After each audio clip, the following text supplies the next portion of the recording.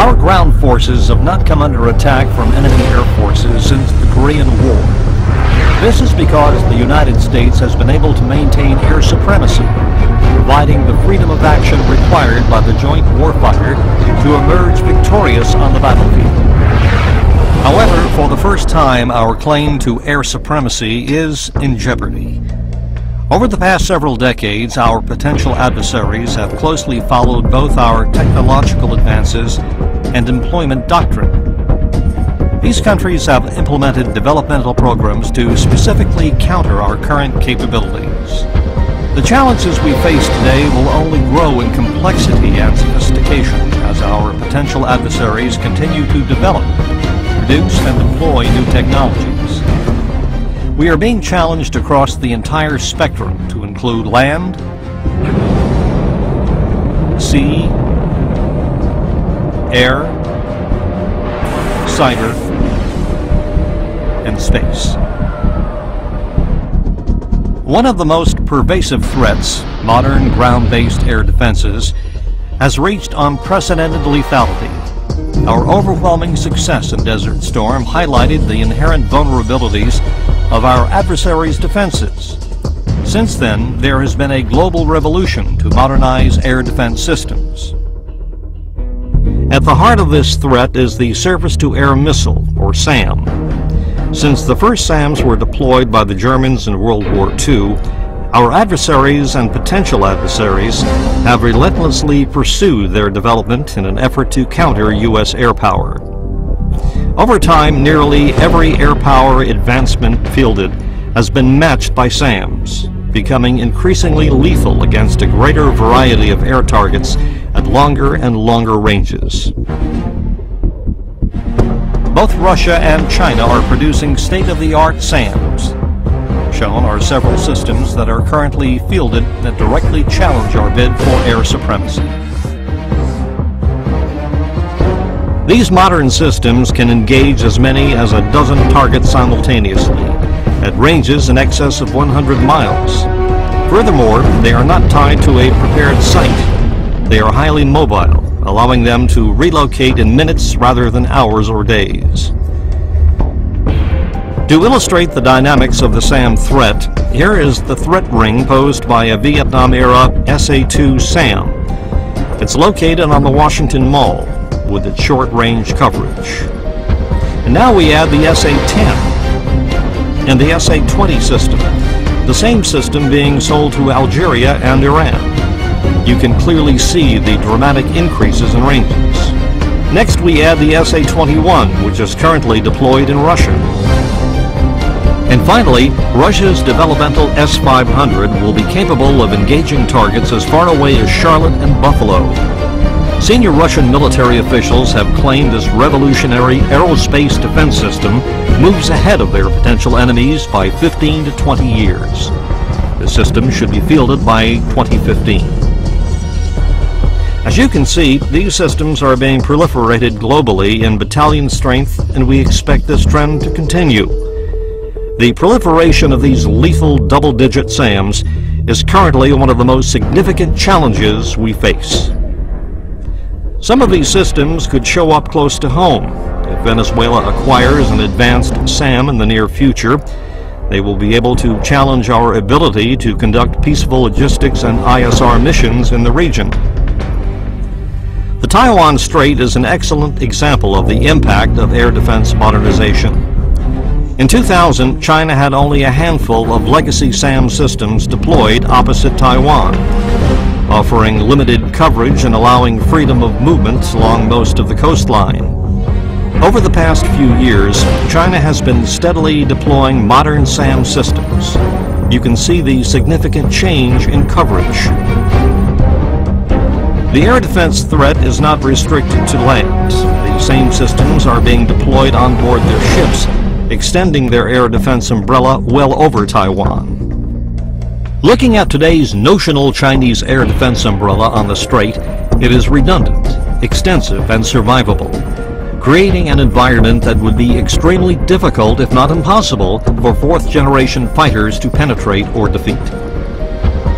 Moving on to the air threat, the production and proliferation of advanced fighters provides capabilities equal to or surpassing our legacy fighters. There are several advanced European fighters currently being fielded. Griffin, Fail, Typhoon, that are very competitive with our legacy F-15s, and in some areas they are technologically superior. These fighters are being marketed worldwide and could be sold to a future adversary. Our potential adversaries are making equally significant strides in fielding the latest technologies. One only has to look at the trend in aircraft development over the past several decades to see where our legacy systems are being overtaken. Said another way, 20 years ago our qualitative edge was matched with the appearance of the Russian Su-27 flanker. Today our legacy fighters are being outmatched by the latest Russian and Chinese fighters. As you can clearly see, there is basically no distinct fourth-generation advantage we hold. Russia is at the forefront of advanced fighter technology development. China is also rapidly moving forward with significant aerospace developments based on improvements to existing foreign technologies. Both countries continue to push the envelope, fielding fifth-generation technologies. Both Russia and China are ready and willing to export these fighters to anyone willing to pay for them. You can clearly see the extent of the proliferation problem. It will only get worse. One can easily see how these fighters are closing the gap in terms of capabilities. Over time, their advantage will continue to overtake ours as more advanced technologies are fielded. The heart and soul of these fighters is their radar. They are modern pulse Doppler, look-down, shoot-down systems with anti-jamming features. They can simultaneously track at least 10 targets and engage 4 with advanced missiles. In the air-to-air missile arena, we have traditionally held the high ground in the beyond visual range fight with our AIM-120 AMRAAM. That has all changed. China has fielded an AMRAAM class missile of their own, designated PL-12. Russia is also fielding similar missiles. One can see the parity the Chinese have reached with the PL-12. Both China and Russia are also developing follow-on missiles with significantly increased range performance.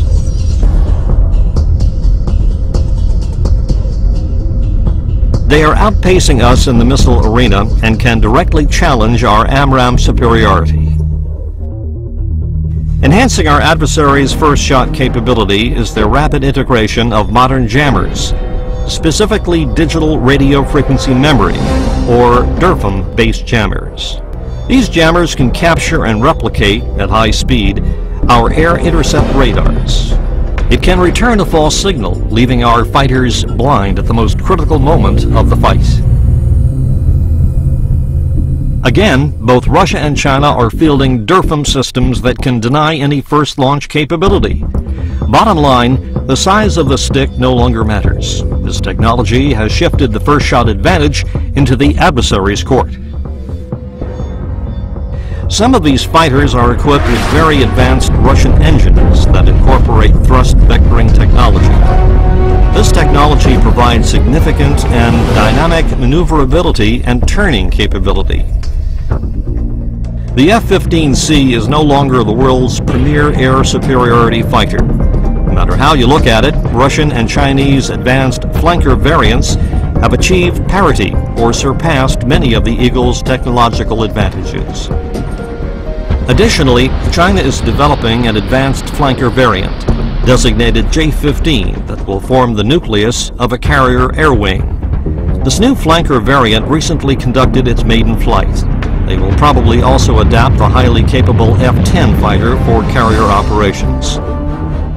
China's first carrier could attain initial operating capability as early as 2012.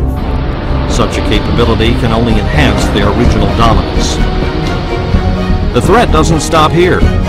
Russia will soon field its latest flanker variant, the Su-35, a very advanced fighter that will clearly help bridge the gap between their current fourth-generation and future fifth-generation fighters.